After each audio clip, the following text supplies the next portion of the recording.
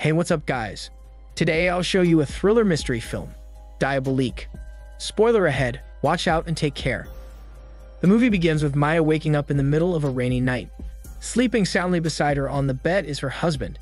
They live in an apartment on the upper floors of the all-boys academy, where the husband works as a headmaster. Maya gets up and walks to the adjoining bathroom and removes her nightgown so she can take a bath. In the room opposite Maya's apartment, one of the young male students is peeping at her in the bathroom. Suddenly, Maya clutches her chest and collapses. She manages to utter her husband's name before she loses consciousness. The headmaster wakes up and sees his wife on the floor. The boy is alarmed by what he saw. He runs from his building and up the stairs to Maya's apartment so he can help her. On the way, he encounters Nicole, one of the teachers in the academy. Together, they knock on the door to check on Maya. Nicole enters the room first and sees the headmaster standing over Maya's motionless body. She kneels down and feels that the woman is still breathing. Not long after, Maya awakens, and Nicole gives her medicine. A week later, the school is abuzz with the flurry of activities being done for the video shoot for the academy's advertisement. Maya walks into the classroom after Nicole dismisses her students, and she notices that Nicole is wearing a pair of sunglasses. Nicole removes them and shows her the black eye she's sporting, courtesy of the headmaster. Actually, Nicole is the headmaster's mistress, and Maya knows this. In fact, the two women have bonded over their shared experience of abuse under the headmaster, and they are planning something against him. Nicole opens her purse and shows her the prescription drugs she stole from the wife of a faculty member. During lunchtime, the faculty eats with the students in the dining hall. However, the students are not eating their lunch because the food is inedible. The headmaster is angry that they won't eat and takes it out on Maya, who's sitting beside him at the table. He orders her to eat her food and swallow everything, thoroughly humiliating his wife in front of their colleagues. Nicole helps Maya out by deliberately dumping salt on her plate and pretending it was an accident, so Maya won't have to be forced to eat her food anymore. Maya then leaves the dining hall in tears. Later, the headmaster finds his wife alone in a room and tries to make her feel that it's her fault for making him be controlling. The two then head to a hormone game, but later on he also sleeps with the mistress Nicole. The next morning, Maya leaves the sleeping headmaster behind to meet up with Nicole for their secret plan. The two women drive to Nicole's nearby house in the city. Her deceased mother had owned the house and leased parts of it to an elderly couple. Their alibi is that they're staying in the house for a girls' weekend. Later that day, Maya calls the headmaster and informs him that he wants a divorce. She also tells him that she's staying in Nicole's house and he can come to her there later that night so they can finalize the papers. After, Nicole mixes the prescription pills she stole with a bottle of liquor. Maya is softly crying on her bed, racked with guilt about what they are about to do. Nicole dishes out some tough love on her, insisting that the headmaster is an abusive person, and if they don't get rid of him, they will never be free. The headmaster comes to the house, and Nicole goes to visit the neighbors so she can distract them.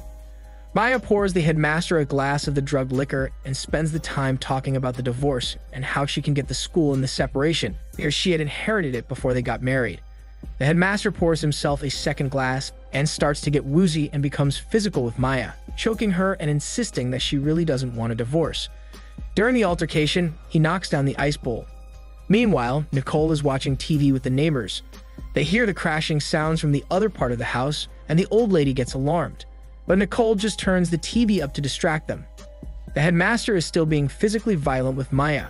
Fortunately, the drink and the pills take hold and he starts to get dizzy. Eventually, he loses consciousness.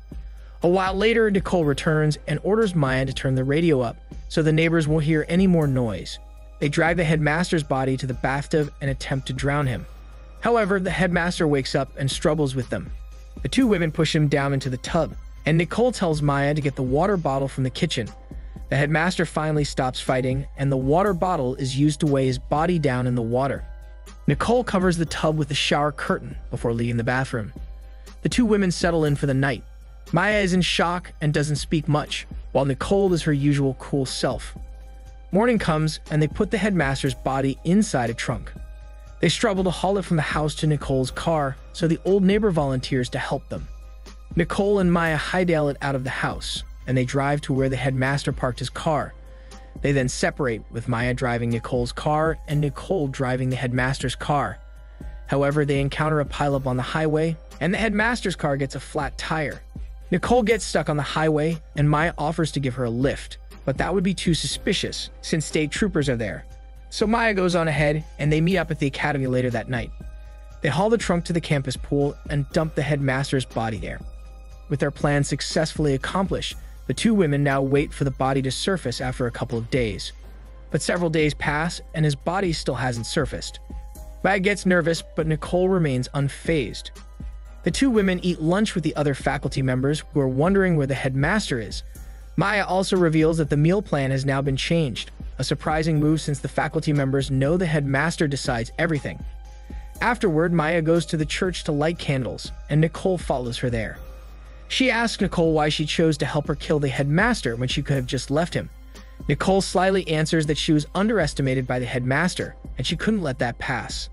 Tired of waiting for the body to surface, Nicole drops her keys into the pool and asks one of her students to retrieve them for her. But he doesn't find anything, except a lighter that belongs to the headmaster. Curious, Nicole orders the custodian to drain the pool, but the body is nowhere to be found. Maya is full on panicking now. What's more, she notices the headmaster's freshly dry-cleaned suit hanging on Nicole's bathroom door. With it is a roll of film and a key to a motel room. Nicole drops off the roll to shop to have it printed. Then they proceed to the motel room. They find a Latina maid there, who says that she hasn't seen the headmaster.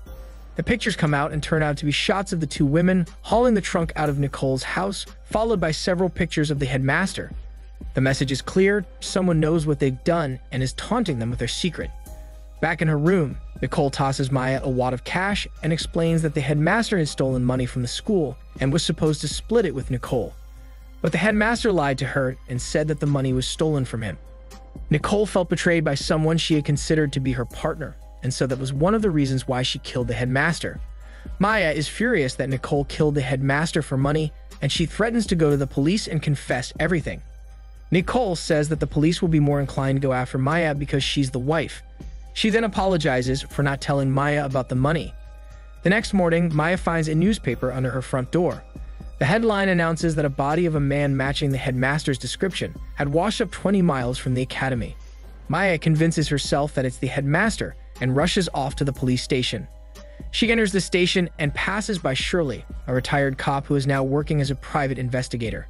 The policeman on duty allows her to view the body, but it's not the headmaster, much to her surprise. Shirley looks at Maya with fascination.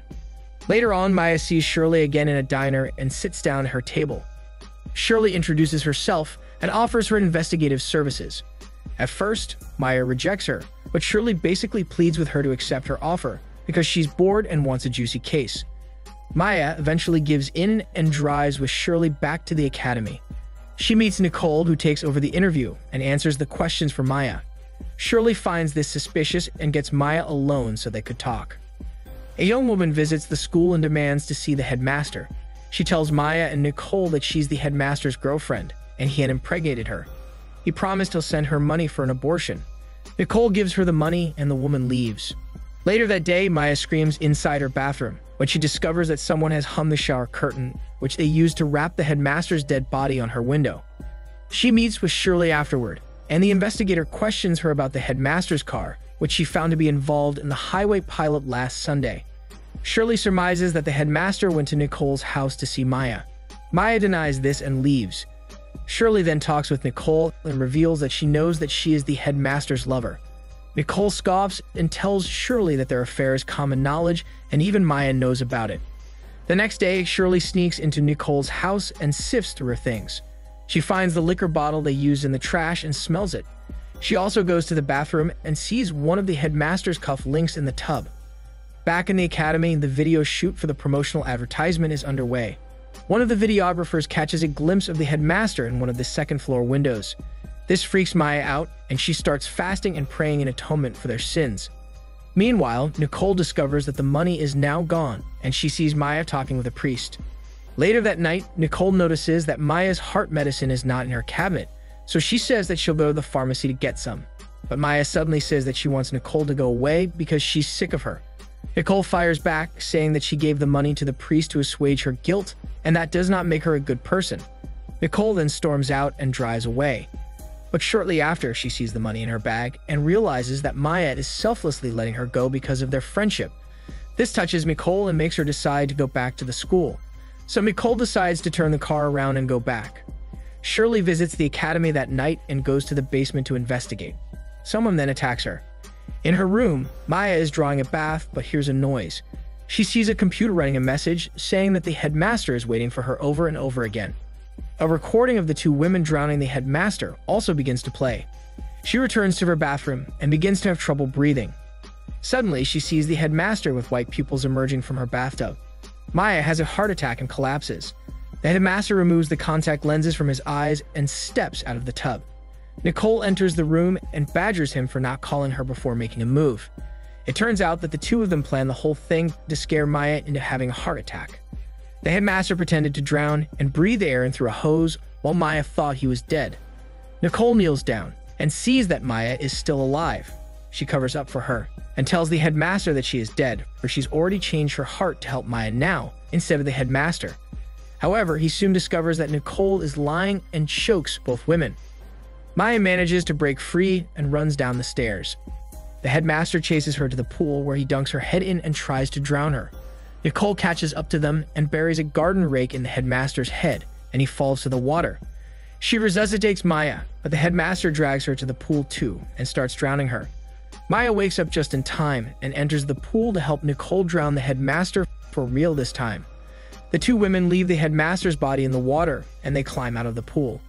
Suddenly, Shirley appears and punches Maya in the face. She then explains that the black eye would help support his self-defense claim. Nicole apologizes to Maya for her part in the headmaster's plan, but Maya just sadly looks at her and bids her goodbye.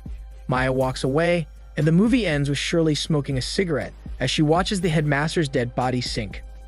This is Daniel's CC Movie Channel. Stay safe and enjoy your day.